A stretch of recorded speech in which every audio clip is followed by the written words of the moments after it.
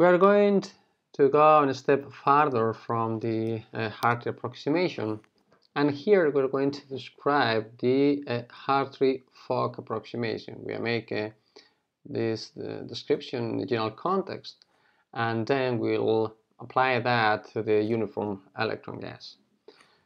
So the Hartree-Fock approximation is based on two features.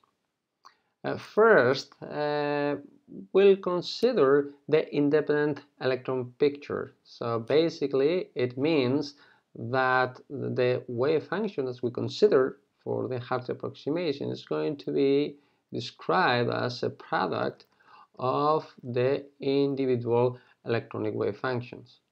But besides that, this wave function is going to be antisymmetric, which was not the case of the Hartree approximation.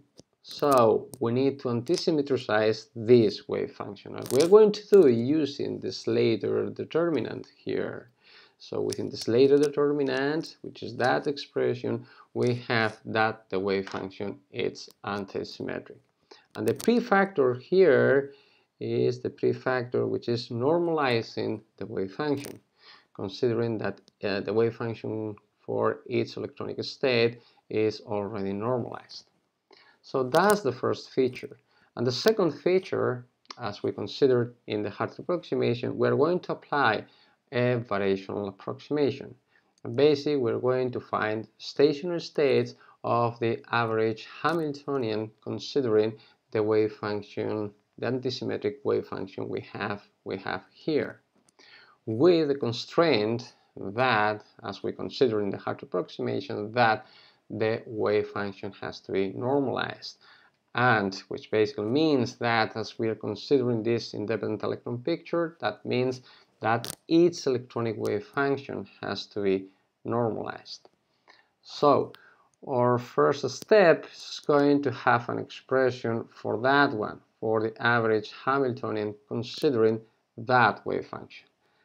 And that's given by this expression here. That's the expression that we have for the average Hamiltonian, which, by the way, that's very interesting to check if you're able to get all the expressions we have here. And it's also interesting to have a look at the different terms arising here in order to understand the origin of the region, actually. So first here we have the kinetic contribution to the associated to the electrons. Then we have the electron interaction. Here is the term which is actually pretty much the same as the one we had in the Hartree approximation. But it's important to remark here that here we do include I and J same states, which were not included in the Hartree approximation. Why we are doing that? Because it's also included in the next term here, the same term here. So here we also, in this summation here, we're also including I, J same states, and they are canceling each other. So this term here, which as I've said before, is pretty much the same as the one we had for the Hartree approximation. It's called, as you can imagine, the Hartree contribution, or it's also called direct contribution. And as we considered and as we explained within the Hartree approximation, it has a classical, somehow classical understanding, because when you are doing the summation over I and sigma of all these terms here, the summation coming from here, you have that doing the summation over I and sigma states, this I and sigma state summation of this term, we have the electron charge density at the R point. Again, doing the summation over J and sigma prime states coming from here, J and sigma prime states, from here you do have actually another M at R prime. So basically here you have the interaction over the whole space on R and R prime of the product of the two densities over r minus r prime, which is the classical contribution associated to the electronic potential energy of a charge distribution of density and r. So that's why this Hartree contribution has a classical understanding then. However, this second term here, which did not appear in the Hartree approximation, it only has like a quantum understanding, in the sense that this term here just arises because of the antisymmetricity of the wave function we are considering. So this term here is called exchange. This is exchange. This contribution is, and it's really important. As you can see here, there are two interesting features. First, you have it's negative. And second, this contribution, it just exists if the spin states of I and J states are the same.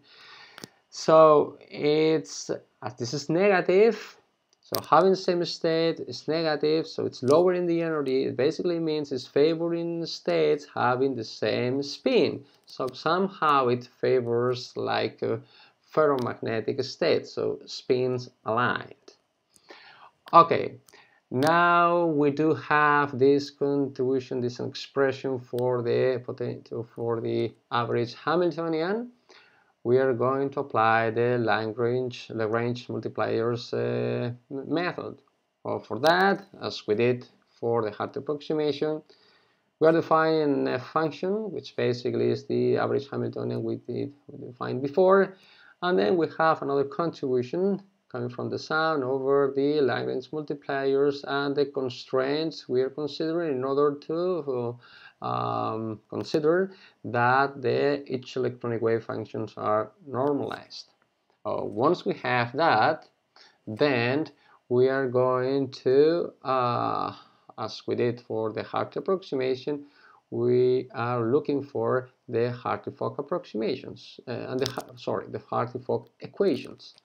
And the Hartree-Fock equation we're having are the ones that make the f function stationary. So basically what we're doing is the derivative functional of the f function with respect to the psi complex conjugate.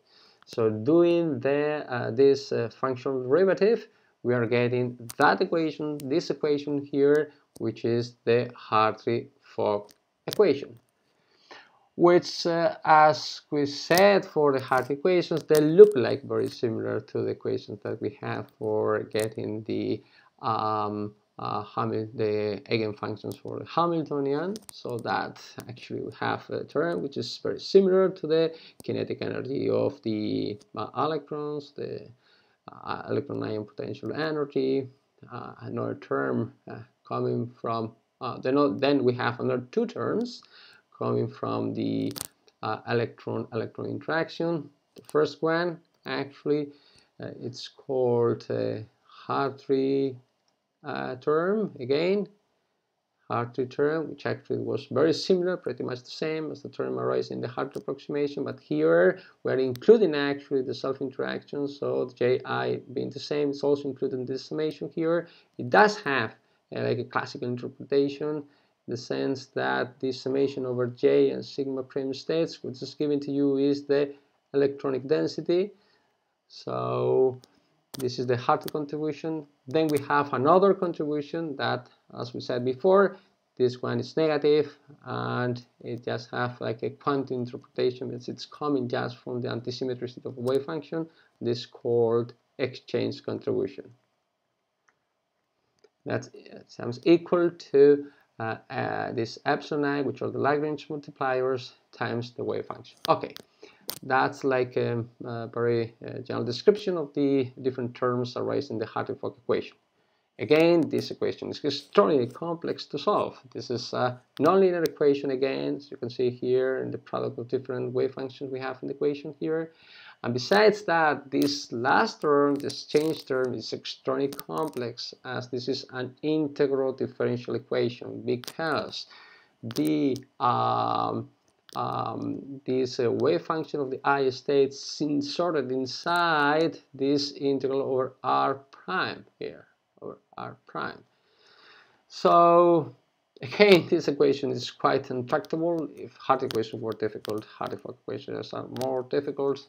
Again, usually these are solved numerically using the self-constant method, as we described for the Hartree approximation. However, even though this kind of approximation is used numerically, even though numerically there are needed to make some approximation in order to be solved, some kind of symmetry has to be applied or even imposed in the system in order to solve it. They are actually very challenging. So once we have described this Hartree-Fock approximation in the general context, which actually can be applied to any system, even to molecules, of course, then next step is going to be to apply them to the system we are analyzing, which is the uniform electron gas.